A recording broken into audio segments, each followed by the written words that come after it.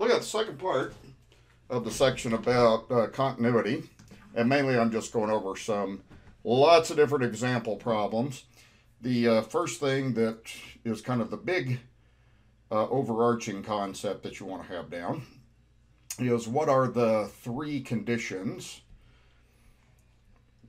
that must satisfy a function to be continuous at a point. So first of all, what we're going to say is f of x must be defined at x equals a, and a must be in the domain of f of x. Okay, condition number two is we have to say the limit as x approaches a of f of x must exist. And then the last situation, limit x approaches a of f of x must be equal to the function value f of a. So that's a very important thing to make sure that you know the three conditions that satisfy a function being continuous at a point. Okay, next problem, describe the points, if any, at which a rational function fails to be continuous. So a rational function is discontinuous at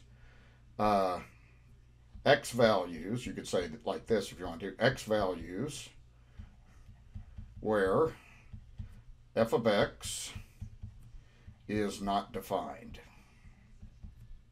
So you're really looking at a denominator, so where it's not defined. Okay, give an example of a rational function discontinuous at x equals 3. There's lots of examples that you could give on this. So if you wanted to have a polynomial that's discontinuous at x equals 3, one way to do this would be to have a zero denominator. You know, if x is equal to 3, you have a zero denominator, and it doesn't really matter what you put in top here. It's just some sort of a polynomial, so that would be an example. Okay, now next thing, I give you a graph that says determine the points at which the following functions f have discontinuities. At each point of discontinuity, state the conditions in the continuity checklist that are violated. Okay, well, the first thing, let's start with point number one. The first place that we are going to be discontinuous is going to be at x equals 1. Okay, and the reason for this is because the limit is not equal to the function value. Okay, you'll notice that at this particular point, you're going to have f of 1 is equal to 3. Okay, but the problem is the limit. The limit does exist. It would be you have the limit as x approaches 1. The left-hand limit would approach 2. The right-hand limit would approach 2. So we'd say the limit of f of x, since it's equal to 2, is not going to be equal to f of 1. So the limit is not equal to the function value. Okay, second place would be clearly at x is equal to 2. So you'd be discontinuous at x equals 2. And in this case, the limit does not exist. The left-hand limit goes to 1. The right-hand limit goes to 2. So we would say the limit as x approaches 2 of f of x does not exist. That would be the condition that fails on the continuity with that one. And then the last place we have looks like x equals 3. Okay, so at x equals 3, the function's not defined. You have a bubble there. You don't have a dot anywhere, so it's not defined there. So we would say because f of 3 is not defined. Okay, so you kind of have one of each condition on that checklist. Okay, all right, so moving down to number 12, and on the next page, the next two problems, I'm going to go ahead and have you pause the recording here for a minute and just go ahead and do number 12 yourself, and then you can check back and see if you got them right. Okay, so looking at this, the first place that you should have located where you're discontinuous is going to be at x equals 2. At x equals 2, you clearly have a break in the graph. And notice the right-hand limit goes to 2. The left-hand limit goes to 2. Right-hand limit goes to 4. So we would say the limit as x approaches 2 of f of x does not exist. That's the reason why that is discontinuous at that point. The next place you have, of course, is the vertical asymptote.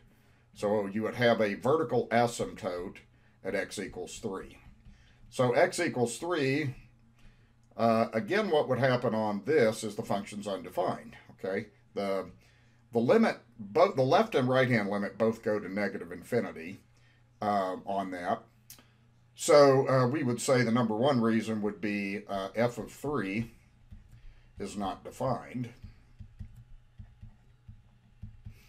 And that would make it discontinuous. You have a asymptote there. Okay, then the next place we're going to look at would be at the next point at x equals 4. So at x equals 4, what's going on? First of all, you are defined. Okay, you're definitely defined there. The limit does exist. The left-hand limit goes to 4. The right-hand limit also goes to 4. But the limit does not have this, is not the same as the function value. So what you would say is the limit as x goes to 4 of f of x is not equal to f of 4. And notice on this that the limit has a value of 4, but f of 4 has a value of 2. So that function value is up 2, but the limit approaches 4. So that would be the reason why.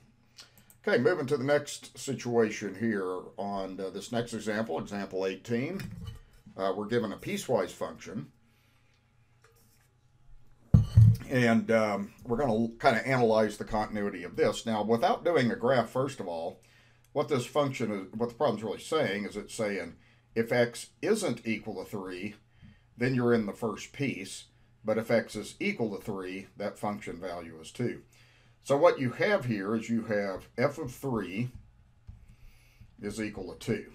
Now what we need to do is we need to do the limit as x approaches 3, that's kind of what we're interested in, of the function that you're given, which is x squared minus 4x plus 3 over x minus 3. Now there's some factoring that could go on. This looks to me like it would be a 0 over 0 limit. So let's go ahead and let's factor that numerator. So the numerator is going to factor as x and x, 3 and 1, with a minus 3 and minus 1 to add up to get that negative 4. And then what happens is one of them cancels out. So, and remember we learned that that means there's a hole at x equals 3. So we need to go ahead and do that limit now. So we need to go ahead and do the limit as x approaches 3 of what's left over. Now see, this is a linear function left over. So all you should have to do is just plug that in to get 3 minus 1 is equal to 2. And then here's the key thing. F of 3 is equal to 2. And the limit's equal to 2. So that's kind of the key thing we do on this. So as we're looking at the conditions on this, well, first of all, f of 3 is equal to 2. So that means the function is defined. That's, of course, the first condition of continuity. So, you know, we're defined at x equals 3. Okay, now we just did the limit. The limit we did over here, we got that to be 2. Therefore, we would say f of x is continuous at x is equal to 3. Okay, and the reason for that is, again, the limit as x goes to 3 of the function was equal to f of 3. Okay, so we have f of 3 is 2. We have the limits 2. Therefore, that function is continuous. If you looked at this on a graphing calculator, after you cross out this thing here, you would end up having a linear function, y equals x minus 1. So that's what I graphed here, is that's a y-intercept there, and then you have a slope of 1, and then what would happen, and let me zoom on this just for a second here so I can see this a little bit better. Okay, so you have again, you have a y-intercept right here, at the point 0, negative 1, and we've done a slope. You're going up 1 over 1, up 1 over 1, so that matches that slope equal 1. But what happens is you have a open bubble at 3. Okay, you're going to end up having an open bubble, and then you're going to notice on there that the left-hand limit goes to 2, the right-hand limit goes to 2, and what happens is, since you're redefining the point 3, 2, So you're given on this second piece right here. Really all that does is just fills in the hole. So since it fills in the hole, then that's what ultimately makes that function continuous at that point. Okay. Okay, when you look at number 22 and analyze this, first of all, the first thing you got to notice is this is a rational function. And a rational function, again, is just a ratio of two polynomials. We generally say r of x equals like p of x over q of x, where p and q just represent polynomials. So we learned that a rational function is always continuous except where it has a zero denominator. So we'd have to figure out what makes this denominator equal to 0. So what we're going to do is at the side, let's just set that equal to 0, and let's solve that and figure out what we get. Now this does not factor. So since that won't factor, then you need to turn your attention over to the quadratic formula, which is x equals negative b plus or minus square root of b squared minus 4ac and all over 2a. Okay, in this problem it goes like this. A would be 1, b would be 1, and c would be 1. So everything is equal to 1. Those are the coefficients of your terms. Of course, that's A, that's B, that's C in that order. So if we go through and plug this in, we're going to have x equals negative 1 plus or minus square root of 1 squared minus 4 times 1 times 1 all over 2 times 1. So that's going to give x equals negative 1 plus or minus, and see this is 1 minus 4 or negative 3 over 2. So what happens is you have an imaginary number there. So you end up with complex number situations, so you end up with x equals negative 1 plus or minus I root 3 over 2. So you have complex roots, okay? So what we would say is g of x has complex roots on its denominator, therefore g of x is continuous everywhere. So there's no place it's undefined, so that means it's going to end up being all real numbers. Now when I put this in the graphing calculator, this is what comes out if you put this in, and it's nice and smooth. There's no place it's undefined, so it's going to be continuous through all real numbers. Okay, I'm going to go ahead and move to 24, and I'll let you all go ahead and work on 24 yourself. Okay, first thing we want to do, we again have a rational function. So what your focus is, when you have a rational function, is where is this thing undefined? So we're going to go ahead and factor. I think it's real important that you go ahead and factor. The numerator factors, you're going to have x and x. You're going to have 3 times 1 to get 3. And then 2 minus signs to make that middle term add up to negative 4x.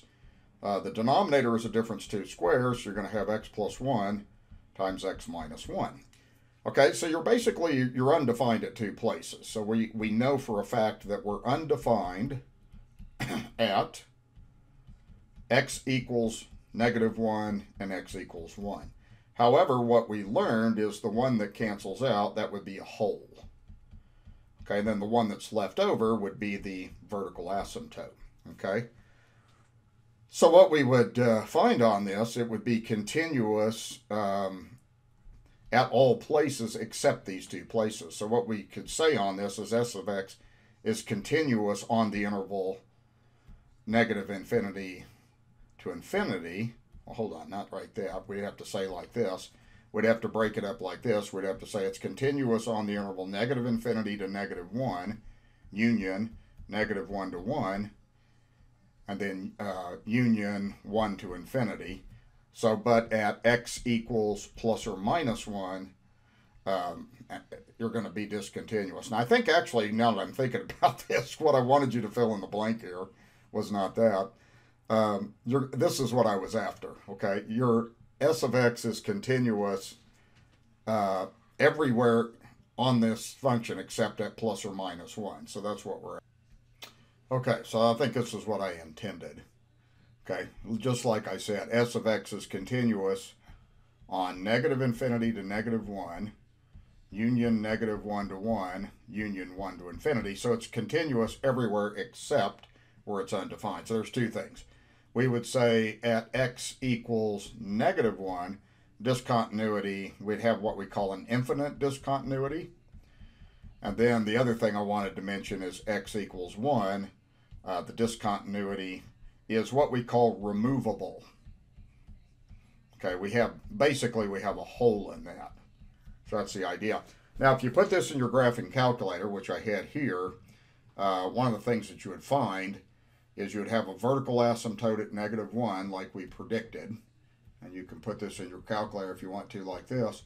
And then at x equals -1, at 1, you'd have a hole. So you'd end up having a hole kind of right in there, like that, if you put that in. I'm going to put it in my calculator and show you a couple things. So let me bring up the calculator, and this is how you would put this in, like this. And we'll just do this in a standard window, like this. So I'm just going to go zoom 6. And you'll get the same kind of thing here. Now, the asymptote's not going to come up on my TI-84, but it's definitely there. If you went through and looked at your table, so like if you went second graph and looked at your table of values, you'll find the two places where you have an error. So you have a error at -1 and 1. Those are the two places that it's undefined. Now, one thing I wanted to show you on this too is if we traced real close to the hole is at 1. So if I just traced at like 0.99, something that's real close to 1, that would be getting close to -1. So that hole would be close to, it would be approaching, the function would be approaching -1 as it approached that hole, like that. So that's just one thing I wanted to show you. Okay, so now if we move to the next page here, again, I'm going to look at another rational function on this one. So as I'm going through this one, again, we're going to look at the graph, and it's probably important that you go ahead and factor this. So the numerator doesn't factor, but the denominator is a difference of two squares. So it'll factor as t plus 2, t minus 2. And again, what you have on this is you're undefined at two places. So you're undefined at t equals plus or minus 2. Okay, but the one that cancels is where you have that removable discontinuity. So you would end up having a hole at t equals 2. And then you would have a vertical asymptote. I crossed the wrong thing out. I need to be careful with my vision here. So let me do that again. Sorry about that. So I have t plus 2 over t plus 2, t minus 2. So again, what happens is the one that cancels is the hole. So we'd have a hole at -2. Then we'd have a vertical asymptote at the one that's left over. So that would be at t equals 2. Okay, so we would be continuous. We would say that f of t is continuous everywhere except plus or minus 2. So it would be on the interval -infinity to -2, union, -2 to 2, union 2 to infinity. So it's everywhere except those two places. And if you looked at this on a graphing calculator, you can see kind of what we predicted we would get, as you have that vertical asymptote at t equals 2, and then you would have the hole right there. So it'd have that hole at t equals -2. Okay, now if we worked out this limit, I'll show you a couple things on this. So if we do the limit of t plus 2 over t squared minus 4, as t approaches the hole's at -2. Well, if you factored like I showed you, if we go through and factor t plus 2, and then we have t plus 2, t minus 2, after the cancellation, then we can go ahead and evaluate the limit, and that will tell you what the limit is around that hole. So that would be the limit of 1 over t minus 2 as t approaches -2. So that would be 1 over -2 minus 2, so that would be -1/4. So this hole right here, you can kind of see the y value is going to be -4. The left-hand limit, right-hand limit are both going to -4. So we would say there's two types of discontinuities on this. So at t equals -2, the discontinuity is removable because you have the hole. And then we could say t equals 2, the discontinuity is infinite, since you have that vertical asymptote like that. Okay, now we're going to look at some limits of composition and try to reason these out independently of graphing with technology. And one thing that comes in real useful on these problems is the idea, you're going to end up having limit theorems that you can use. So that's what I'm going to do on problem 28. Now, anytime we have a limit of a function to a power, then one thing we learned is that we can do the limit of the function, which would just be 3 over this. Now we could factor, I think, that 2 out of there and see what happens. So if we factored that out, we'd have x to the 5th minus 2x to the 2nd minus 25, which probably wouldn't do us any good anyway. And then take that whole limit to the 4th power. Okay, so we're just going to focus on that limit for a few minutes here. The limit of the function 3 over 2 x to the 5th minus 2x squared minus 25, the whole thing to the 4th power. So what we could do, and you got to write this more like this, I'm not writing that correctly, it's the whole entire limit as x approaches 2 to the 4th power. So that's what we're going to look at. So what I'm going to do is it doesn't appear that that denominator factors in any way. So let's just go ahead and plug in the 2 and let's see what we get. We might end up getting a value on that. So if this is a rational function that's defined at 2, then all we should have to do is just do this. So let's do 2 times 2 to the 5th minus 2 times 2 to the 2nd minus 25. We'll work out the details of that, and then we're going to take that to the 4th power. So that's going to be 3 over, and we can go ahead and calculate, do some of this. I'm going to just do this at the side of the paper here. So we have 2 times 2 to the 5th minus 2 times 2 to the 2nd minus 25. So that's going to be 2 times 32 minus 2 times 4 minus 25, so that's going to be 64 minus 8 minus 25. So 64 minus 8 is 56, and then 56 minus 25 is going to be 31. So it looks like we'd have 3 over 31 to the 4th power if I've done all the arithmetic correct. Okay, let me get this arithmetic down. I swear sometimes I go through calculus problems and I can do everything right except I screw up on the arithmetic. That's kind of a problem I have because I get going too fast. Okay, so really I didn't need to do that. Okay, guys, look at all the time I'm wasting on doing arithmetic. Oh well. Okay, so probably shouldn't even bother taking that 2 out. Doesn't factor anyway. Okay, so if I do this, I've got 32 minus 8. Which is 24 minus 25, so that's -1. So now I think I'm correct. Okay, so I've got 2 times -1. So that's 3 over -2 to the 4th. And if I multiplied that out, 3 to the 4th is 81, 2 to the 4th is 16. So it looks like the value of that limit would be 81 over 16 then. Okay, so that should be our final result. Is that. Okay, now the next problem, we're going to again appeal to limit theorems when we do this. So again, we have a limit of a function to the 3rd power. So let's write this carefully as the limit as x goes to infinity of 2x plus 1 over x and the whole thing to the 3rd power.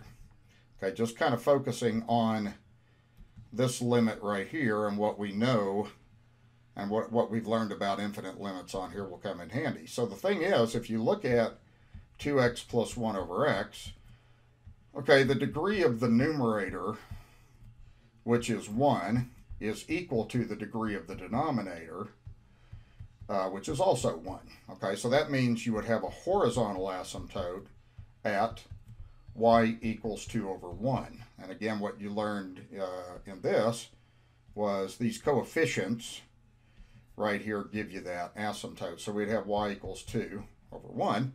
So what that means is this, as x goes to infinity, you're going to approach that asymptote. So what you would have as an answer to this is you would have the value of that limit's 2, and then 2 to the third is equal to 8, like that, okay?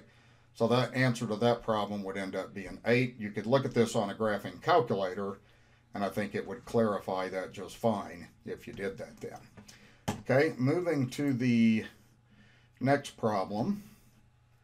Okay, got a piecewise function that we want to consider. Okay, so if we look at this example, this is a piecewise function. So the first thing that you would notice is we have two polynomials. The upper piece is a polynomial, and that's a polynomial. So it would be continuous everywhere. The only potential place would be that it wouldn't be continuous at 0 because perhaps there's a break in the graph there. So really, all you'd want to do is this. This one is coming from the left-hand side.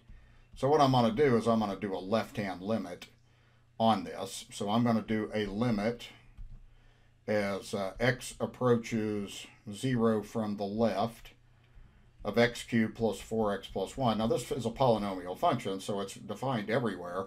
So you can just plug that in and you would get 0 to the third plus 4 times 0 plus 1. So that would be equal to 1. So that left-hand limit's going to be equal to 1.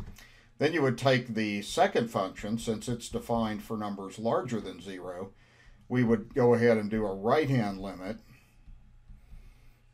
of 2x to the third. So again, that's defined everywhere. That's a polynomial, so just plug it in. So you get this. So what you can see is the left and right-hand limit at 0 don't approach the same value. So it would not be continuous at 0 for that reason. So remember, the limit, if we did a two-sided limit, if we did the limit as x approaches 0 of f of x, then it would not exist. Okay? So what we would say then is, if we looked at this function, okay, well, it would be at 0, what you would have is, since you're equal to 0 right here, and that's the key, is you're equal to 0. So what would be happening on that is you would be left continuous at x equals 0 for that reason, okay? Because you really, what you have is you have a solid dot there, and you have an open bubble there. Okay, so that's where it would be left continuous. Okay, and then this is how the graph goes. Now I'm going to pull up my calculator. This, again, is how you would put this in. I'm going to just kind of put this on here for future reference on here. So again, the way that you put piecewise functions in your calculator is like this. And you would end up having a graph that looks like this on your calculator. But you don't really have to graph it to figure out whether it's continuous at 0. You just look at those two limits and see if they go to the same place. And then if we were looking at this, if we're going to state the interval of continuity, what we would say on this particular problem is we would say f of x is continuous everywhere except 0. So we'd say that it's continuous on the interval negative infinity to 0, union 0 to infinity, like that. Okay? Okay, let's see. The next one, we're going to look at left continuity and right continuity at the endpoints. So let's go ahead and do that. So first of all, to kind of do this one without a lot of reliance on a calculator, let's go ahead and let's find the x-intercepts. And you have a domain issue here. So one of the things I want to use this as an example of, if you were going to find the domain of this function, the idea is it's okay to have a square root of a positive. That's okay. It's okay to have a square root of 0, but it's not okay to have a square root of a negative. So if you wanted to figure out the domain on this problem, you would do x to the fourth minus 1, and you would set it greater than or equal to 0. Now, what you have to do is you have to set up a sign chart to do this then. So the first thing you'd have to do is you would have to set x to the fourth minus 1 equals 0, and find ways to break up your sign chart. So this is a difference of two squares, so you would factor as x squared and x squared, 1 and 1, with a plus and minus. Okay, this one is going to give complex solutions. If you solved this equation right there, you'd get x squared equals negative 1, so you get complex numbers. So we're not going to consider that. However, this one, you would have x squared minus 1 equals 0, so you'd have x squared equals 1. And if you square root both sides, you'd have x equals plus or minus 1. So the way that you can go about doing a sign chart, just for review mostly on this problem, is if you wanted to find the domain of this function without relying on a calculator, you'd just do this. You would just look at -1 and you'd look at 1. Okay, those are the areas of interest on this. And then you could take test points, and you can just plug into x to the 4th minus 1. You can just go back to the original form on that. So what I'm going to do is I'm going to pick test points. For instance, let's take a number that's less than -1, like -2, and plug it in. So you'd have -2 to the 4th minus 1, 16 minus 1. Well, that's a positive number, so that means that's okay. You would have a positive under a radical. Pick a point between -1 and 1. 0 is a good choice. So if you did 0 to the 4th minus 1, you get -1, so that's not okay. And then if you went with a number bigger than 1, and it doesn't matter what you choose, it'll always work the same way, then you would have 2 to the 4th minus 1, 16 minus 1 is a positive, so that's okay.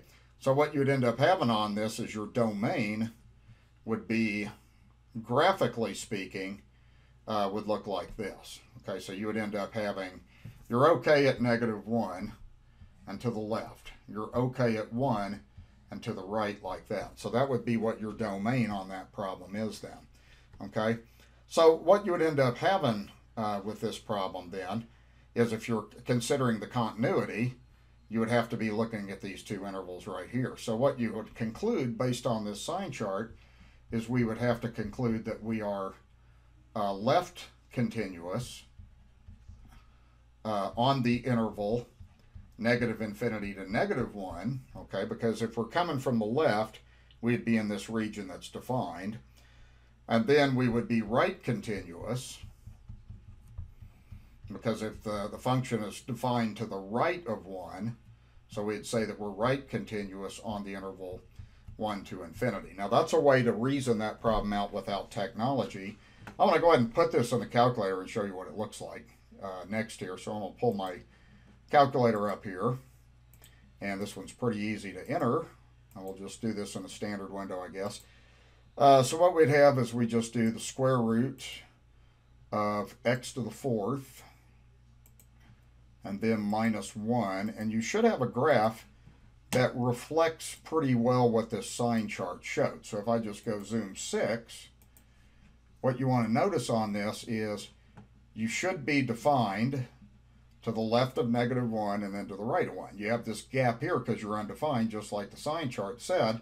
So you would be left continuous on that interval and then right continuous on that interval then. Okay, so I'm going to just put this graph here for reference, and then that pretty well would verify what we figured out just by hand.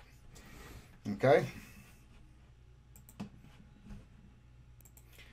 Okay, now this next problem, we're going to do a very similar thing on this. Now I'm gonna write this as like this. This could be written as f of z equals the 4th root of z minus 1 to the 3rd. So we got to figure out, what we have going on in this problem. The thing that we have going on is you can take a 4th root of a positive number, and that's okay. The 4th root of 0 is okay, but what's not okay is the 4th root of a negative number, because you can't take a negative number, raise it to the 4th, and ever get a positive. That's impossible. So what I'm going to do is I'm going to take what's under that radical, and I'm going to set that equal to 0. So I've got z minus 1 is equal to 0 to the 3rd power. Now if I cube root both sides, like this, you just get z minus 1 equals 0, or z is equal to 1. So I'm going to do a sign chart to analyze the signs, just like I did on the last problem. But this time all I got to do is just consider one place. So I've got z equals 1, and we're going to do test points and see what happens. So we're really plugging into the 4th root of z minus 1 to the 3rd in both regions to see where we're defined and see what the domain is. Okay, so if we were to take a test point to the left of 1 like 0 and plug it in, you would have fourth root of 0 minus 1 would be negative 1 to the third, but that would be the fourth root of negative 1, so that's not okay. So you can't take a fourth root of a negative number. Okay, now if you go out here and put in, like, say 2, then you would get the fourth root of 2 minus 1 to the third. That's okay, because you're going to have a 1 to the third or 1. See, that's going to be fine if you do it that way. So what's happening on this problem then is really your domain is going to go from 1 to infinity, like that. So what this means is we would draw the conclusion, since the function is defined to the right of that, we would say that this is right continuous on the interval 1 to infinity. So that would be the final answer of that problem then. Okay, and that's how you do that without a graphing calculator. Now I will put this in the graphing calculator next to show you how you would do that and how it would look. So all I'm going to do is just put in x. Oh, got to clear everything off first. Let's put in x. Okay, calculator freezes on me lots of times on this computer. So I'm going to put in x minus 1, close parentheses, and I'm going to raise that to the 3/4 power. And then we'll do this in a standard window. And then you should see that the function's defined on the interval 1 to x, like that. So see, you can analyze things, and that's what you want to know how to do, because you want to understand how functions work. If you put them in your calculator and don't think about anything, then you're really not using your brain the way I want you to do. You're just using technology. So you want to understand why the graph looks the way it does. So you can tell pretty clearly on that one that that would be right continuous. So this is the graph for 46, and the graph above is 42, like that. Okay, now let's go to the next one here, and let's look at that for a minute. Okay, so we have kind of an interesting function on this one. We're looking at f of x equals e to the square root of x. So what you need to focus on is this, okay? What kind of numbers can x be? So this one's pretty easy to do in your head. X has to be greater than or equal to 0, because you have to have either a positive or 0 under the radical. What you can't have is the negative under the radical, so you would have that. So f is defined on the interval, bracket 0 to infinity, and it is always continuous there.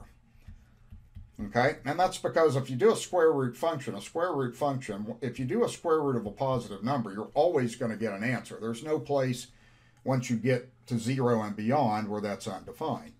Okay, so that would be the first thing you want. Okay, so the next thing we're going to look at is just what these limits are. And so we know that we're continuous from 0 to infinity on that. Okay, we have an exponential function. The key thing is, as long as x is 0 or bigger, you're going to have e to a positive power, and it's going to be defined. So what we can do on this is we can just evaluate the limit of f of x equals 4. So we're really doing the limit as x goes to 4 of e to the square root of x. So we just plug this in and evaluate that. That would be e to the square root of 4. So that would be e to the second. Okay? And then if we want to do the right-hand limit,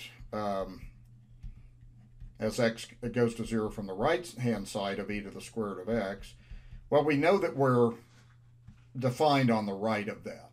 Okay, so we're going to have a right-hand limit because we're going to be continuous to the right because we're defined to the right of 0. So all we should have to do is just plug that in. We get e to the 0 power, which is equal to 1. So that's what you'd have. And I think what I'm getting on this is we would say that it's it's right continuous,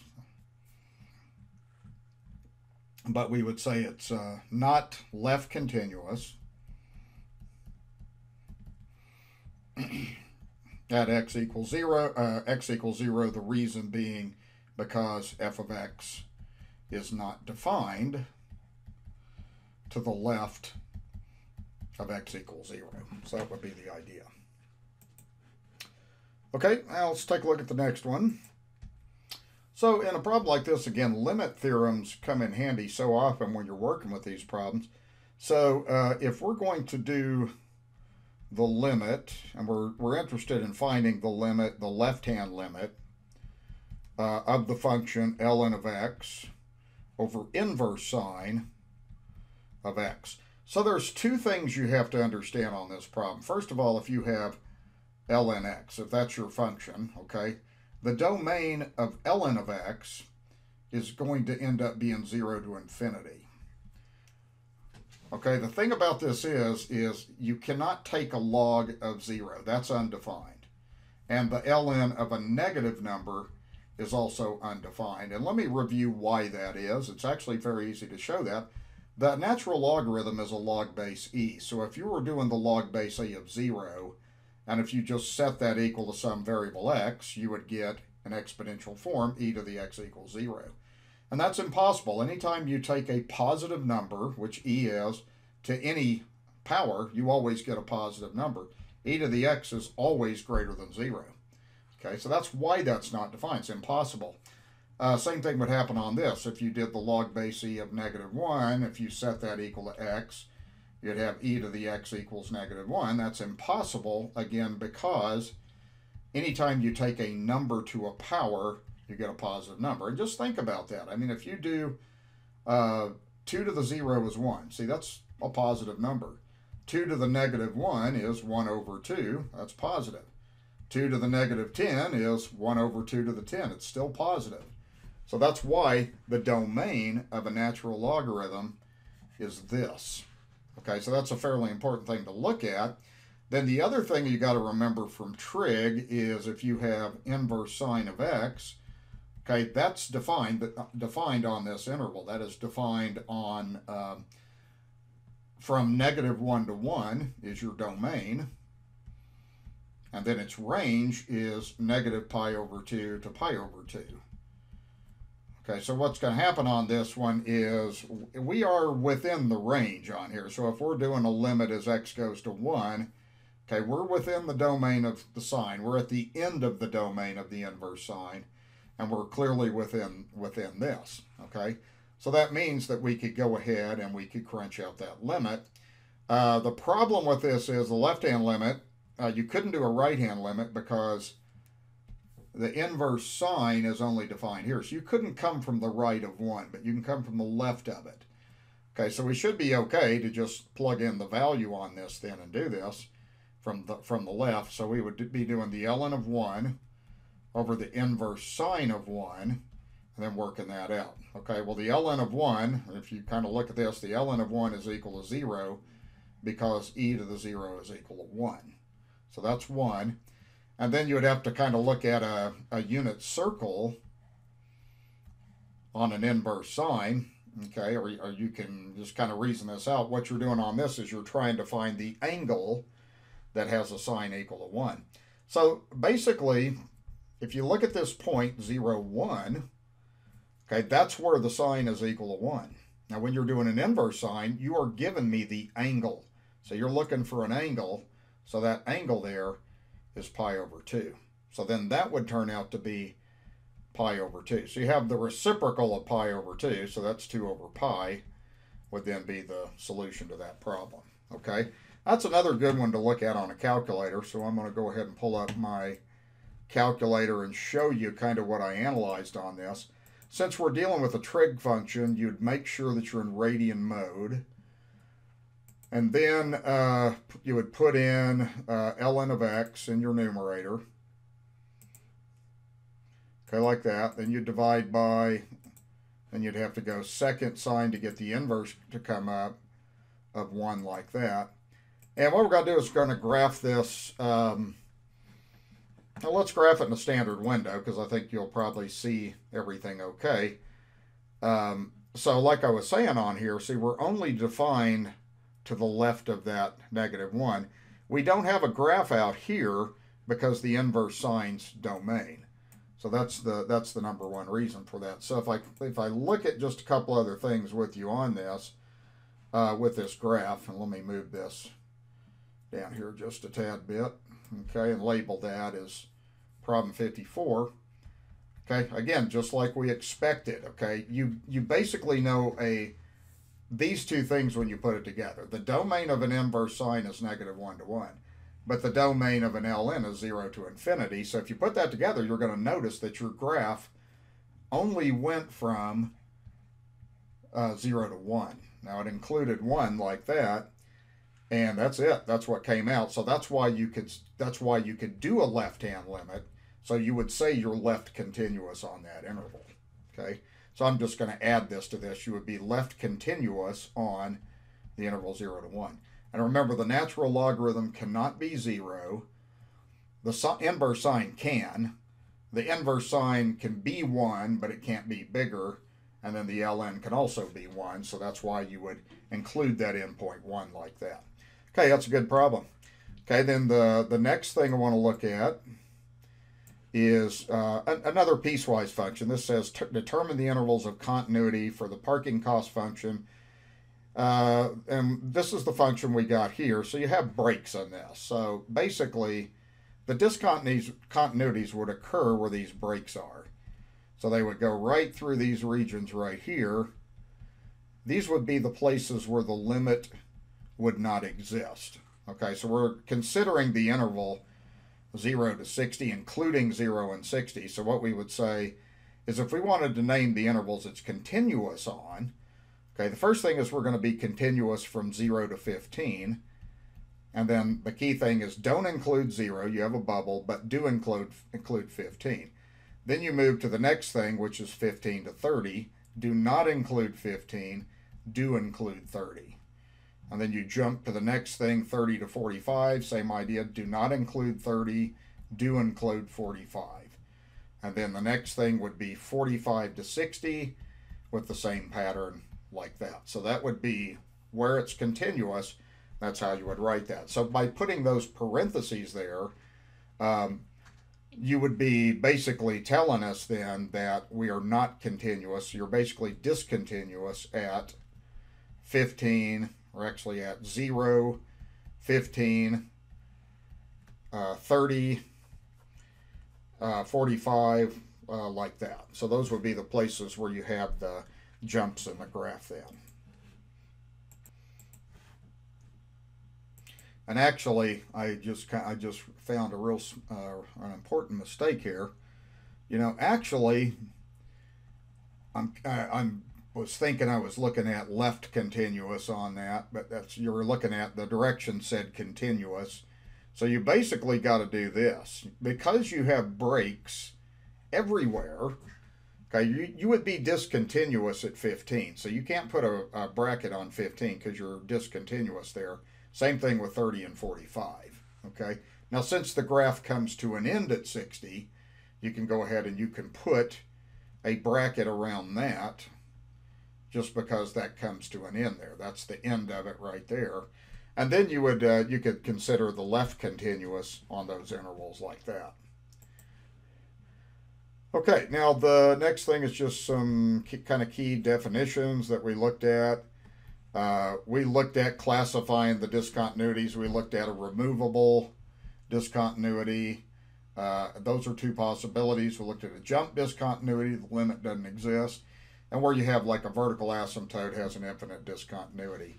So we're going to look at showing that this function has a removable discontinuity at the given point. So the first thing we're going to look at is this function right here. X is not equal to 1, you're on that function. If x is equal to 1, you have that point. So what we're really saying on this is we're saying that g of 1 is equal to 3. That's a point on the graph. You just have a point, 1, 3. X is 1, y is 3.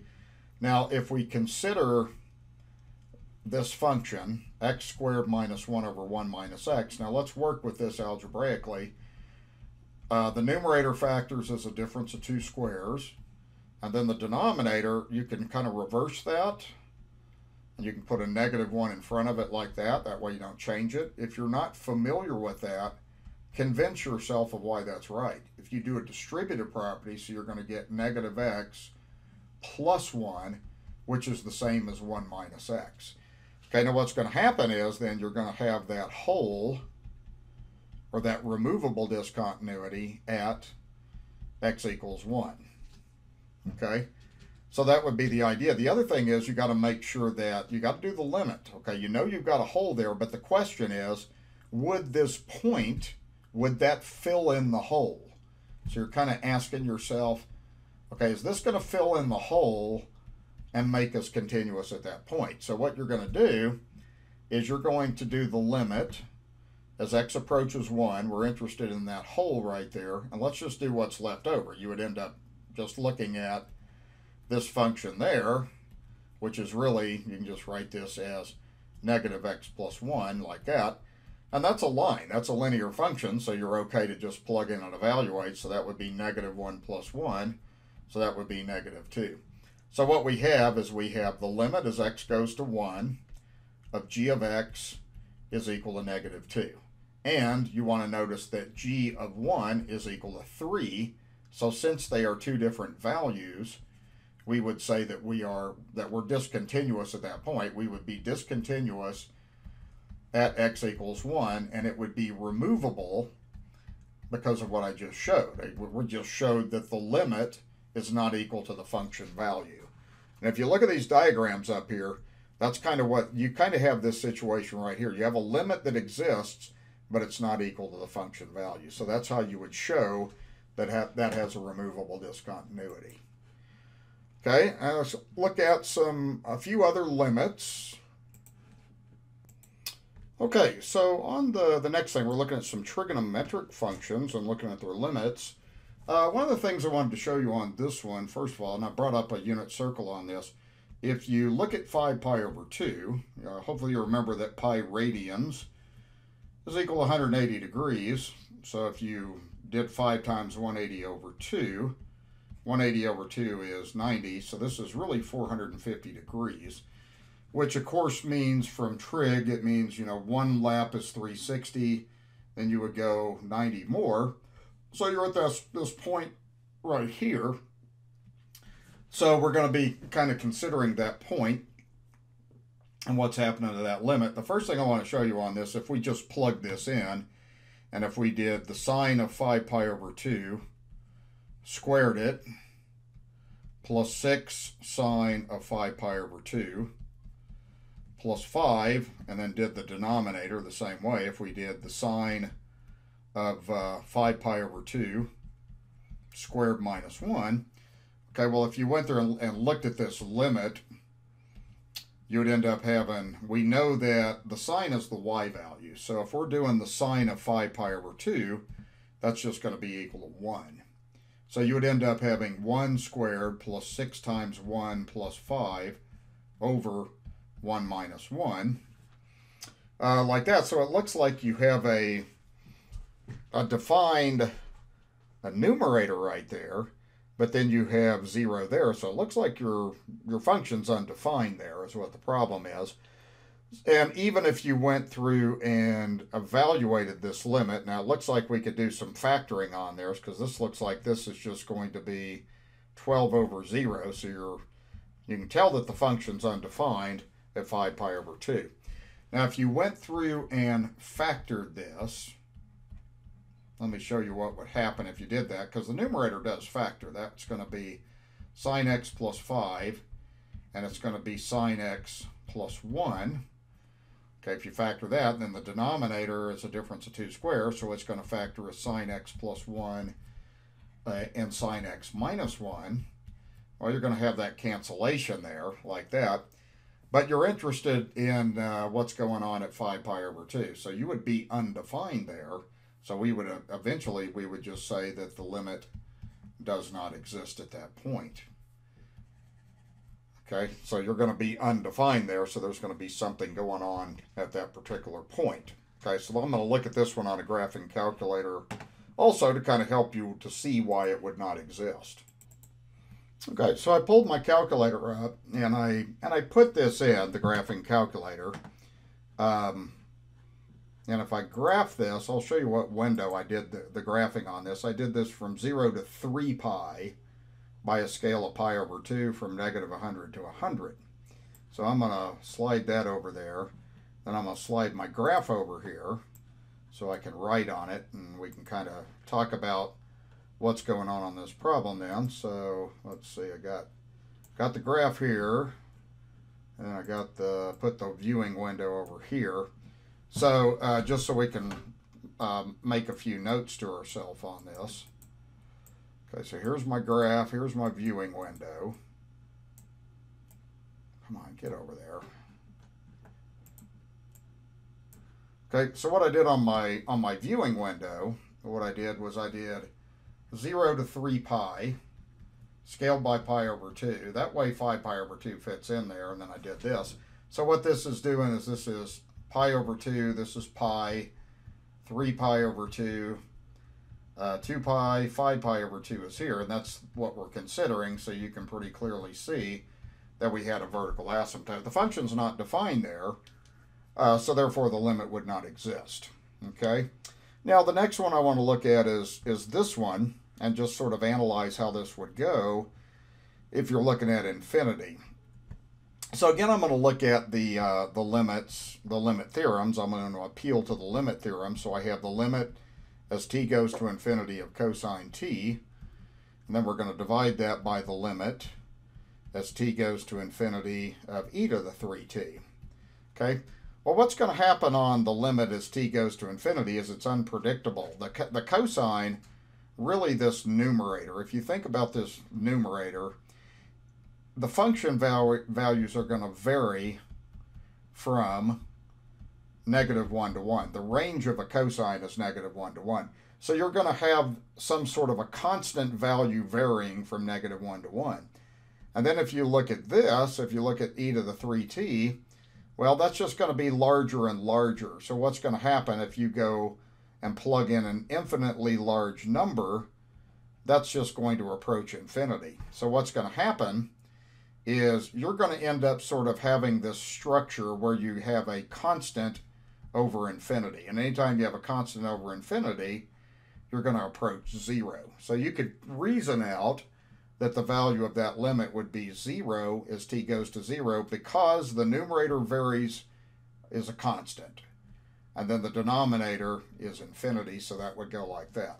Okay, so I'll pull this one up also on the calculator just so that you can see this. So if I erase what I've got in the last problem, and if I put in cosine of x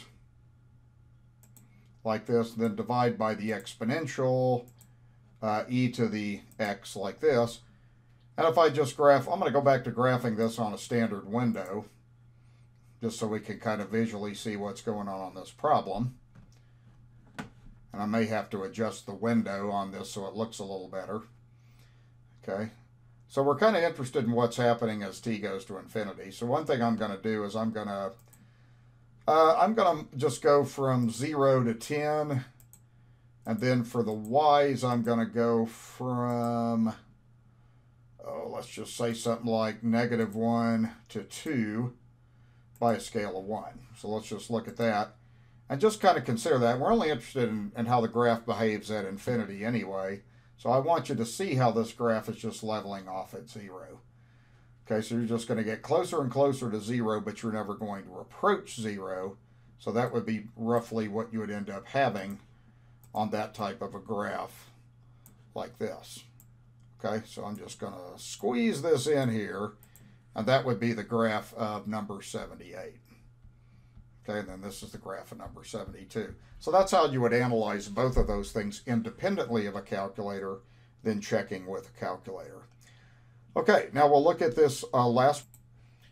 Okay, so what I wanted to first of all do is just put this in your calculator. You have sine x over x, put in like that. We were going to set up a viewing window as said here. We're going from -pi to pi on the x. And then I decided to do a scale of pi over 4. And then the y going 0 to 2 by a scale of 1.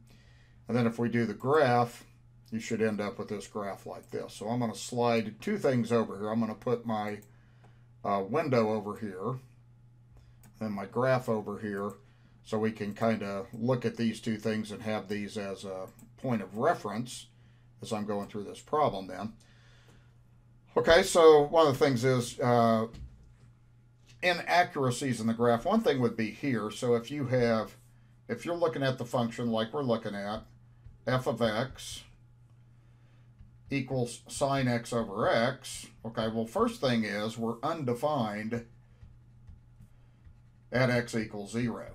So the bubble doesn't really come up on there, but it's there. So you have some sort of a bubble there. So that would be one of the inaccuracies of that graph then. So it kind of looks like the function would be defined throughout that interval. One of the things you're going to find on this is the sine of x is always defined. So that numerator is always defined, whereas the entire function is undefined at x equals 0. So you're going to be defined everywhere except x equals 0. So it looks like at first glance that you might be defined everywhere, but you're not. You're going to have a hole at 0. So the function is not defined at x equals 0, like that. So we would conclude then, is the function continuous at 0? No, it's not continuous at 0, even though the graphing calculator may appear that way. Okay, so that would be the last thing I want to look at on that. And then this will finish this up, so hopefully this will give you some good understanding of continuity and lots of examples that will help you with it.